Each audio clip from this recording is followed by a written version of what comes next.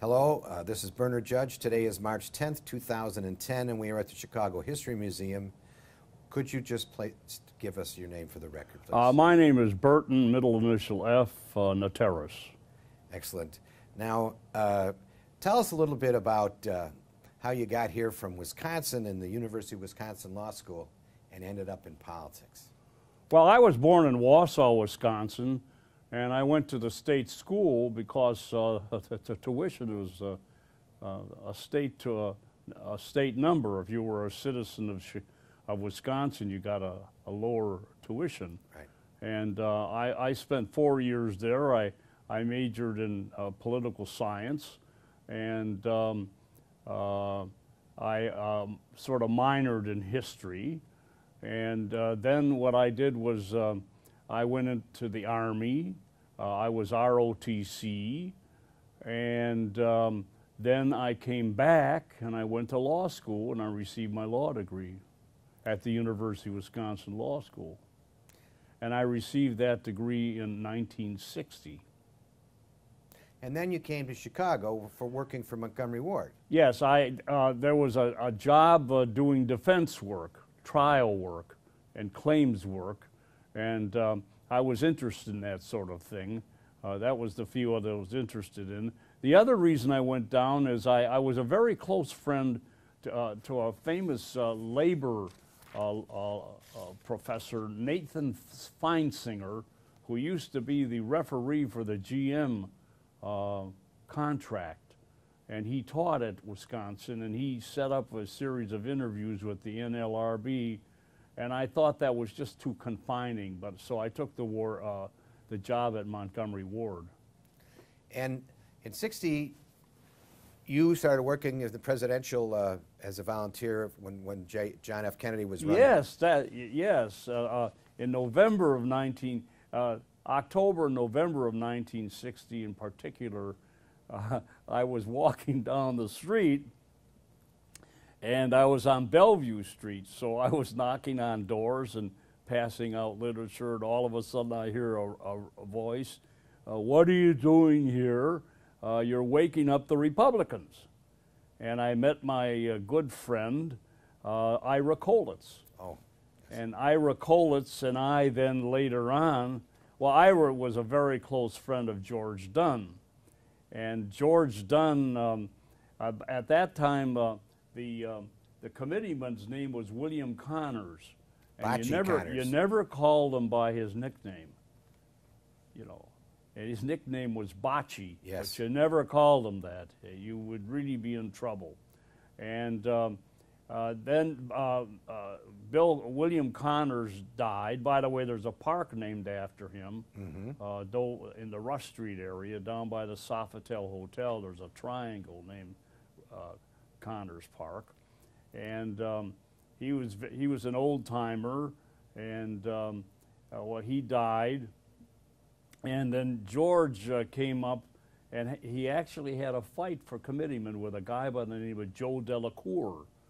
Delacour had been a state rep, and Connors had been the senator, and Delacour and George had been the two state reps. We helped George get elected committeeman. Very good. And so that's by working on the meeting, Ira Kolitz, then you met George Dunn, and then what happened? You became a precinct captain in the 42nd Ward. I was an assistant. Assistant precinct captain. Yeah, Ira was a funny guy. You know, they had the old-time machines, see, and so there was, it's rather humorous. There was a precinct at a theater down the street from Gibson's. And it was located where Hugo's is. There was a movie house there. Okay. And so that's where we had the precinct location for voting. And they had the old-time machines. And Ira used to kid me, you know, when we were going to take the count, you had to open up the back and look at the little wheels, see? So Ira tried to tell me that the Republicans had a magnet, and that they would take the ring and go like this back and forth, and the wheels would move. You know, I had a laugh. He says, you believe, you know, you'd never, he says, are you making the precinct captain out to be a liar? I says, Ira, don't give me any of that stuff. So I got to know those guys. And then I got to know a number of the Jewish guys there. There was a guy by the name of Noodleman who... Stuart Noodleman, wasn't it?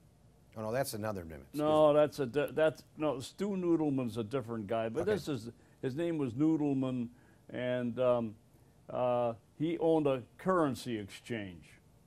And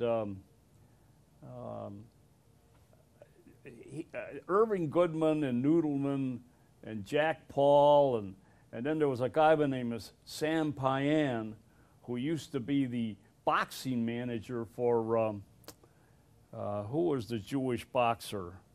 Barney Ross. Barney Ross, okay. Yeah, and by the way, Ira did a wonderful thing for Barney Ross. Barney Ross came out of the Army. He was wounded in Tarawa, and he was a morphine addict. Back in those days, in order to reduce the pain, there was nothing else you could do but take morphine. That's World War II. And Ira took care of him for the rest of his life until he died. But anyhow, we all formed, and along with, what's his name?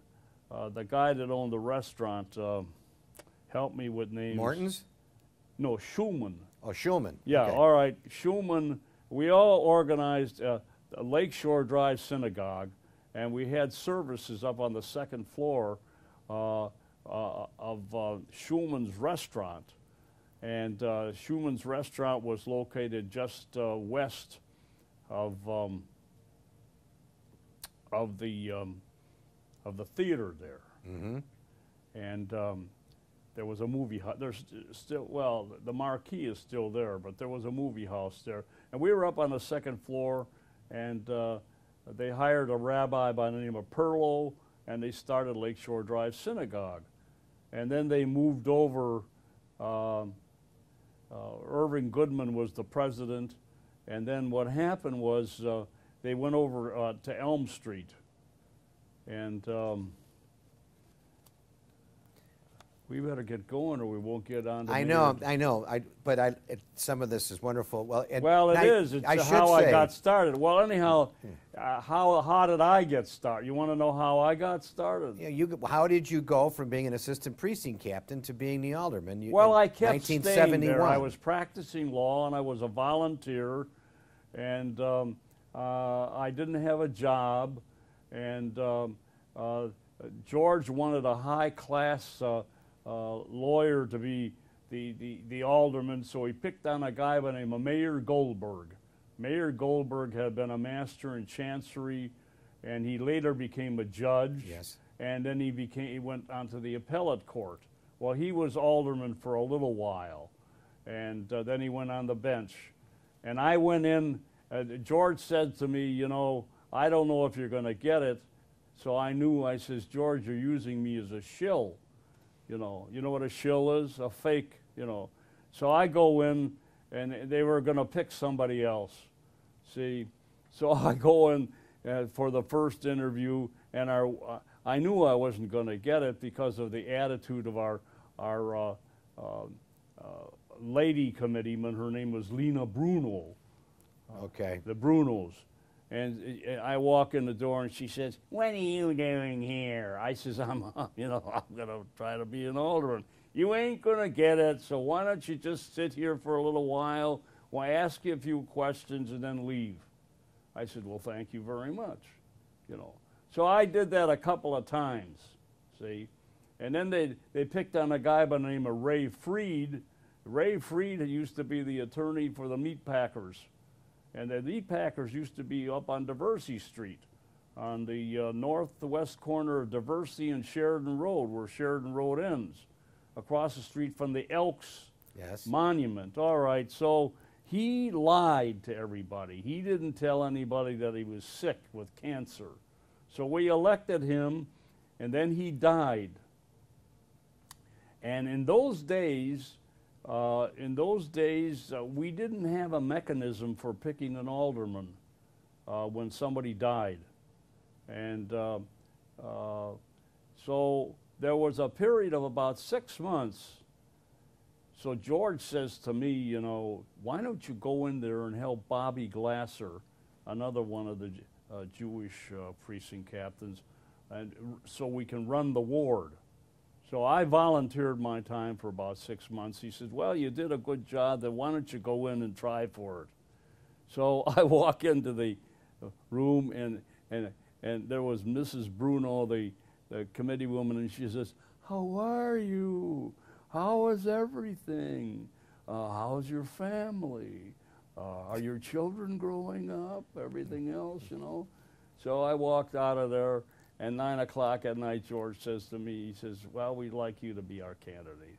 I ran for the first time. I had a rough time. It was in '71, and there were 2 other candidates. There was a Republican fellow by the name of John Halleck, who later became the head of the Workmen's Compensation Department of the state of Illinois, and John Stevens, who was a revolutionary, an Afro-American revolutionary who thought he was the leader from Cabrini Green. So I won. I won in '71. And you served. Now I met Mayor Daley. Before we get to the mayor, you served 9 terms as the alderman. 36 years. 36 years as the alderman. Yeah. And the 42nd Ward is the front door of Chicago. It's where, I mean, it's the nightclub district. It's the Magnificent Mile. Right. And it's many, the Gold Coast, and it's also the place where all of the dignitaries come to stay when they come to Chicago. That is correct. But it also has Cabrini Green, which is, you know, much in contrast. Well, at one time, you see, then when I went through redistricting, because of the first ward debacle, what happened was the first ward debacle, and I think you know what that was all about. They redistricted the 42nd Ward twice, and we went down into the loop. We never used to be. No, you stopped at the river. We stopped at the river. The first ward was downtown, see. And then the first time they redistricted, I went all the way down to Cermak Road, and then it was the shape of an L, and for 4 years I represented Taylor Street. Yes. And then they redistricted again, and I moved to Jackson, and they took away Taylor Street, and